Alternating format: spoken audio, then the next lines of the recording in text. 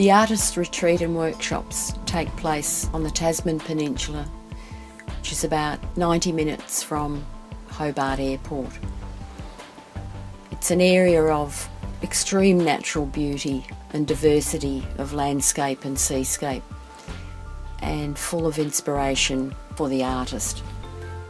Changing weather conditions and diversity of landscape. As workshop facilitators, Ryan and myself want to share our collective 40 plus years experience of exhibiting, working in the field, and our love of the traditions of art.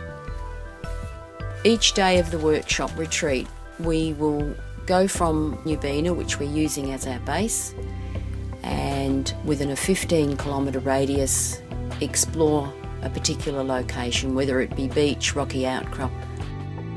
In the evening, we will share time together, see what, as individuals, we have done during the day, look at collaboration and sharing of our collective knowledge and experience. The retreat and workshop is not just about getting out our pencils and paper and painting and drawing. We're wanting to extend the individual and re-tap into the art spirit within us all. Connect with nature, connect with each other, connect with self. So there'll be a number of activities and fun that we do.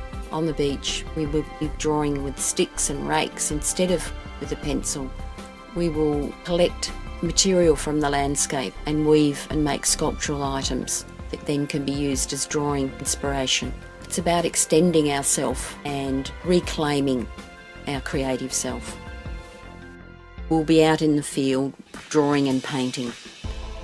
We will look at the colour analysis of the day, and within the artistic tradition of keeping longhand and visual notes, we'll record the weather conditions, the location, and even the wind conditions.